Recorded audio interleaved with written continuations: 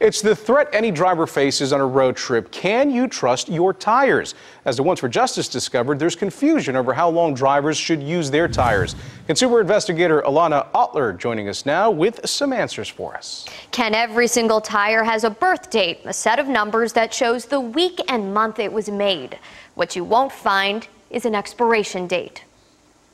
Even though it may look, feel, and drive like a new tire, that tire could be dangerous. Federal safety regulators suggest replacing tires after 6 years, regardless of use. Yet our undercover investigation found stores across DFW selling tires long after consumer advocates say they should have been tossed. The Ones for Justice found tires on sale ranging between 7 and 17 years old. The whole time I just was really hoping to just live.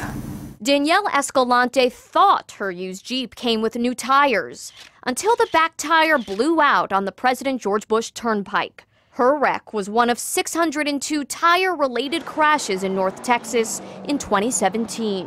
Maybe those tires weren't even new. Maybe they had them sitting there. And if they were, nothing would have stopped a store from selling them. The industry has been unwilling to deal with this issue, and the result of that has been many lost lives. Consumer advocate Sean Kane has railed against the tire industry for years.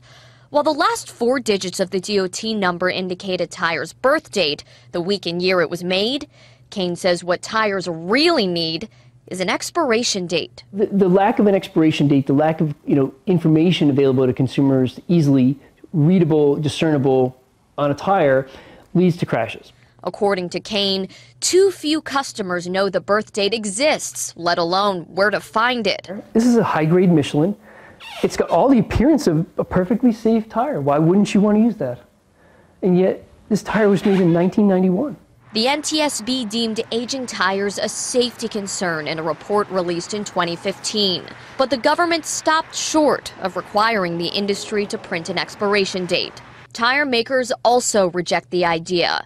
The U.S. Tire Manufacturers Association argues the life of a tire cannot be predicted by age alone.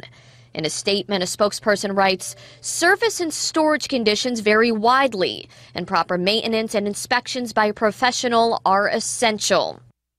Even though federal safety regulators recommend replacing your tires after 6 years, some companies claim their tires can last anywhere between 6 and 10 years. Regardless of age, you should always be checking your tire pressure, Ken. What you can do, there's a label on the driver's side of the vehicle, and it's going to show you the exact PSI for your tires. So always be checking that. And that's good information for a lot of people, but I think they're going to be checking those 4 numbers as well, a whole lot. There are a lot of numbers we have in our report. Just go down that list, and it'll make your life a lot safer. Alana, thank you very much for all that information. We appreciate it. Folks, you can call the Ones for Justice if you need help. If you want to talk to Alana, if you got something for her, the number is 817-586-7211.